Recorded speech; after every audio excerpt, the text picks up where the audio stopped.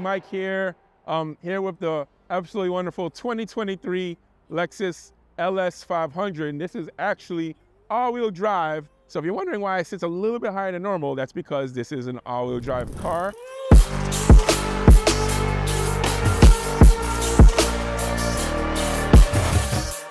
You probably noticed I have on a Hot Wheels shirt and a Mobil 1 hat. And you'll see right there, I was very honored earlier this morning to be a judge for Hot Wheels for their Atlanta Legends Tour. And from there, I have driven straight here to do this photo shoot. And shout out to obviously Diego and Ryan for making this happen with me. So yeah, wonderful LS500 all-wheel drive. As you know, I have some history with this car myself, being a previous LS460 F-Sport owner. And this is an F-Sport as well. And compared to my car, which it looked fabulous as an F-Sport, and it had upgrades, it had Brembo brakes, slightly different suspension, aluminum trim. Didn't matter what I did to it, it never really drove that sporty. And I have to say, the LS500 drives completely different. And I truly mean this. It's very similar to the LX. I had the 570, now I'm in the 600.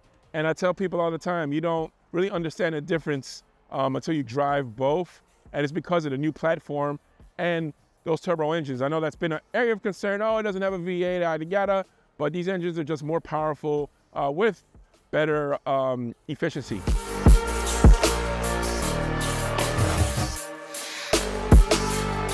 Beautiful atomic silver. I would say I'm pretty close to a legendary Lexus color. Red interior on this car. Sitting on 19-inch wheels, massive brakes front and rear. And one thing about the LS that you gotta understand is under normal conditions, it drives like an LS. Has all the Lexus hallmarks. It's quiet, it's smooth. I mean, the interior is absolutely well built, just as well built as anything I've ever seen.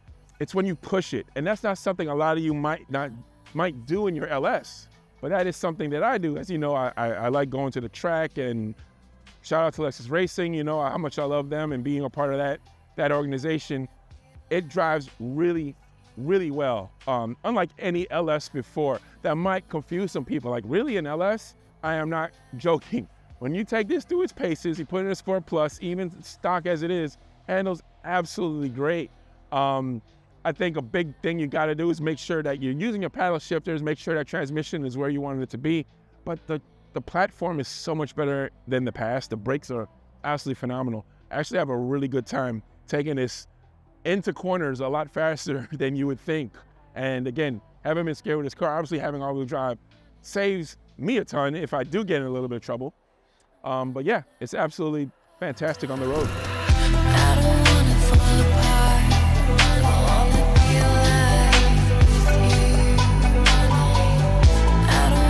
The interior, absolutely fabulous. I love the aluminum trim in the F-Sport.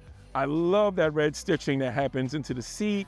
I love the floating armrest. Such a great feature. I mean, this car has that distinct Japanese craftsmanship that I love, obviously. And one big change was it has that massive 12.3-inch screen. Remote touch has gone away. We have a touch screen now, Apple CarPlay. Everything you need is right there. Lexus interface as well. It's just a much better multimedia system than in the past. And as you can tell, I put Terrence and Darren in the car. It is a big car. I know some people have talked about rear seat room, etc., but these are two big guys like me, and they fit perfectly fine. And most people driving it probably aren't going to be tall either. So I think that's a little bit overblown. I think sometimes people we complain about everything so much. I remember my first family car was a Nissan Sentra two-door. And there's 4 of us in this car, and I'm in my sister in the back seat, and I was fine. So I'm like, how can this not be roomy? Like, what are we talking about? Headroom isn't as massive, I think, as the 460, but still, I think it's a great place to be.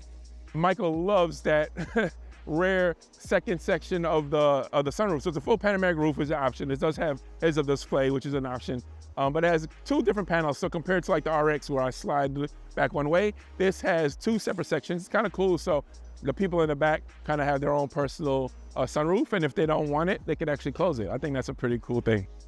So personally, this car starts about right over $80,000. I think that's an absolute bargain, especially today's age. It seems like everything has just gone through the roof with how things cost. I just think for 80 grand to start, or right around 80, 82 grand, like you're getting an absolutely amazingly built twin turbo V6, absolutely wonderful car. I just think it's a bargain. Even loaded, I went, filled out with options. If you go for a rear wheel drive, you can get the sport package, you get adaptive rear steering, everything else in the world. It's about still under 100 grand, so it's like a 98, 99 grand car. I still think that's a bargain.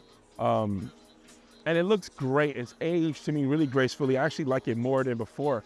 And that refresh, I like the pre-refresh. I like post-refresh. I think it looks absolutely fantastic. So a lot of people might say, oh, it's still an old person's car. I don't agree with that at all. I had an LS 460 at 35, 36, I don't remember. And there's a huge VIP scene, obviously in Japan, in the USA. And believe it or not, here in Atlanta, I want to give a quick shout out to the Infamous Society crew. I chat with Larry a lot. I mean, he's just a legend in the game. And then I have a really good friend who's about to pull up. I want to use my platform to highlight some amazing people in this community. And one of them is Terrence. And he's known as, I think, T500 F Sport now on Instagram. And his LS, every time I see it, I'm just like, wow. And that was his segue to come, but he doesn't, he's on the phone. He doesn't see me. We were gonna do a perfect segue and he still doesn't see me. I don't know what he's doing. He's on the gram. This is hilarious. He still doesn't see me. I'm gonna honk the horn now. He's still, hopefully now he pays attention and he can come over here. Maybe he's asleep in the car at this point. I have no idea. I kept waving at Terrence and I don't know what he was doing in his car. You can see him back there. Look, you can show him. It's okay, Diego. And he was on the ground. I don't know what he was doing. Amazing guy. I've known him forever. I love what he's done to his LS. So you're going to see that. The community, again, I want to use this platform to highlight amazing people, not just in the Lexus community, car community as a whole. And Terrence is one of the nicest people. And I'm so happy with what he's done with his car. I wouldn't change a thing, I don't think. Here he comes. Wow. And of course, he's going to go low. Look at that.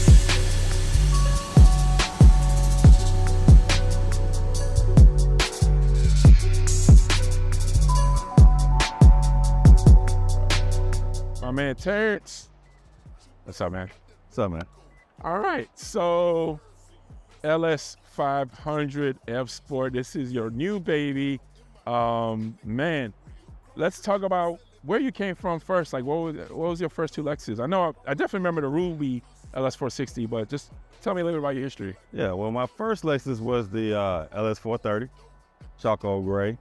My first time getting into Lexus. Checked out all the other luxury brands, but wanted something that was, when I modded, it was gonna be reliable, didn't have to really worry about issues. And so far it's proven true. And then after that was the 460? Yeah, I had a blue 460 short wheelbase. That's right. That one got totaled. Right. Remember that, because you had the GS? Yeah. Yeah, the hybrid. Long time ago, yeah. Yeah.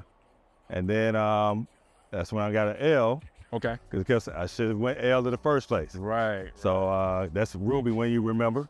Yes. And then now that brings us to the LS 500 F Sport. So it's been so far, the ownership experience has been a blast. I've been loving it so far, and all the touches I've done to it. So yeah, let's talk about some of that. So obviously, the first thing you notice is the ride height difference, right? I just saw your text message joking me saying I have an SUV, LS crossover. So you're on what, air runner, airlift? Because you didn't use the stock. Because for those that don't know, the LS comes with a stock suspension where there's no air management, and then there's an optional air suspension that's actually factory. And some people will use the module, buy the module, right, and you can raise and lower it. That's what we do in our 460s. Yeah, the data controller. Data controller. Yeah. But for this baby, when you wanted to go all out, you went independent. So let's talk about that a little bit. Yeah, so the data controller, they do make one for this model with the factory air suspension. It's just essentially you just hack it into it, right, to bring it down to a more acceptable ride height per se. But you can only go so low with that. So if you truly want to customize it, raise your car up and down fast, a lot faster rate, you can go aftermarket there. And that's ultimately the goal I wanted, and that's the route I took. So you're on air runner, airlift. Yeah, so it's air runner bags and airlift 3P management. And these wheels have some history in our crew because these used to be Darren's, right? Exactly. He had a badass 460 F Sport. Right. Yeah. So they were gold, and he got rid of the car. I said, yeah, I did deals on those wheels. And they were originally gonna be for the 460 Ruby. Oh. But then I got rid of it, and then repurposed them for the 500. So yeah, man, carbon everywhere. I mean, the theme. I saw the sticker in the back. Moon Knight is what she's called, right? Yeah, that's the car's name, Moon Knight. Okay. Black and white. All right. One of my favorite Marvel characters. So. And I saw the sign. I know it's a lot of people are gonna feel that. You know, fuck cancer. You know, what does that sticker mean to you? Yeah, so for cancer, you know, my wife, she's battling cancer right now. She's still in the fight, pushing through, you know. So it's definitely been a journey. So I show my support in that way on this bill by adding that sticker, fuck cancer. Yeah, it was actually my first time noticing it. I thought that was beautiful, man. I mean, you know, and that's what the community is about. Earlier I brought up, you know, Infinite Society and Larry and these guys. And, you know, some of this VIP culture here in Atlanta that a lot of people still sleeping on. And I mean, cars like this, I mean, this LS 500 is still kind of unexpected. And when you see it like this, it's even more unexpected. Let's talk about when you go to shows and events. I mean, I'm seeing your car everywhere. How does that make you feel? And what are your next steps, you think?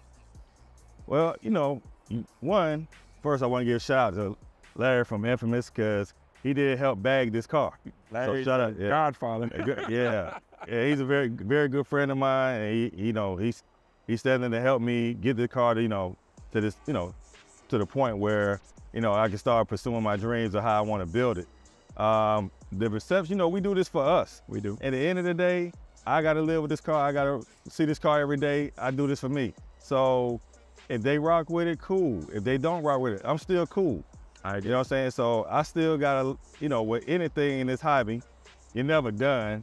True. Right? It's always something to do. So I still got a lot of ways. It still has a ways to go before it sees this full vision that I have for it. Well, you talked about, I think Justin, and shout out to Justin too. He's a great guy. Yeah, shout out to Justin as well. You got a new tank coming, I think you said? Yeah, and also Justin, as well as Larry, helped with the installation of bagging this car. They're so great shout guys. out to Justin. Atlanta has such a, again, amazing community. I think a lot of people still sleep on us. We're trying to let it more be known. This VIP culture, obviously the Lexus culture here is huge.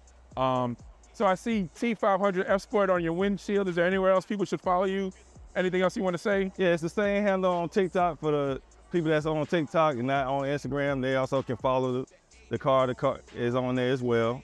And that's the only two social media platforms that the car has its own page. So you won't see me on it.